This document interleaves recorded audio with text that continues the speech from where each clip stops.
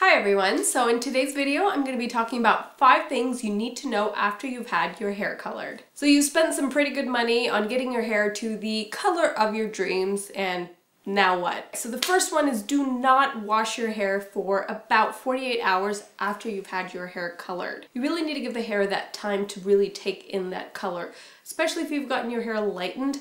Whether it was a toner or a color, you need to give the hair that time to rest. If you go home and wash your hair within hours of getting your color done, most likely your color is going to fade really quickly. The next one is use a color shampoo appropriate for the color you've gotten.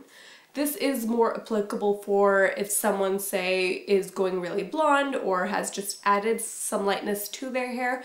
Definitely use a purple shampoo to keep those blonde pieces nice and bright. Say if you have gone for a more red, warm, really rich tone, there are red shampoos for that as well to keep that vibrancy alive. And even for rich, dark brunettes, there are options for brunettes as well for brown enhancing shampoos. It's going to make your hair look extremely rich and keep it from going dull. So the next tip is to use cold water, or as cold as possible. But every time you use really hot water on your hair, it ends up opening the hair and making it more vulnerable for that color to seep out. The next one is caution with heat tools. Now we all know that heat tools used improperly or used too much can definitely dry up your hair, but not only that, it can also strip the color in your hair if you are using too high of a heat on your hair. So it's not to say that you can't use hot tools, just be a little bit more careful in order to preserve that color that you've paid money for. And the next tip is to book your next color service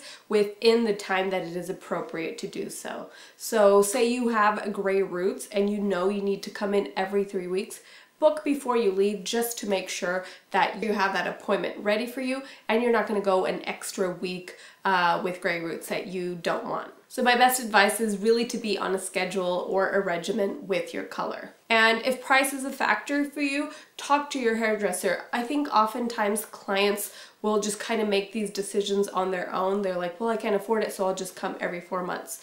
And if it's something that you can't afford, try and talk to your hairdresser. Most likely she can have an idea of, say, maybe we skip your highlight every other time and we just do a color, but just so that you're not walking around with roots. I think it's a huge compliment to us as hairdressers for our clients to also really value what their hair looks like. And I promise you that we want your hair to look good always, not just the day after you walk out of our salon. We want your hair to look amazing for 6 or 8 weeks or whatever we intend that appointment to last. Alright guys, so that is it for my 5 tips for post-color service treatments.